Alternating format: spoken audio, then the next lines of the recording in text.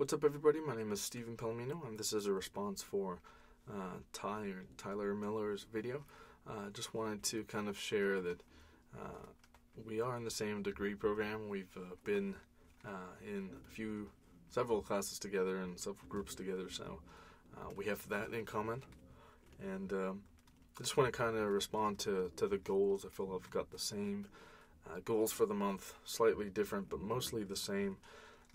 The point that really was stuck out to me the most was preparation and kind of skill development, but mostly preparation. I feel like a lot of the time I write things out, and as I speak, kind of stray from what I've written or say something completely different. So definitely preparation, knowing how to deliver what you've already said, and from what I've read and kind of glimpsed it already, it seems like you really want to practice what you write down, how you're going to say it, what you're going to say, and every person's different, and you may have certain ways that you kind of speak with your notes or preparations, but the thing is to kind of go over that, and I don't usually practice a whole bunch when I have something prepared, but from what I've heard, that's definitely a better way to kind of give a presentation instead of just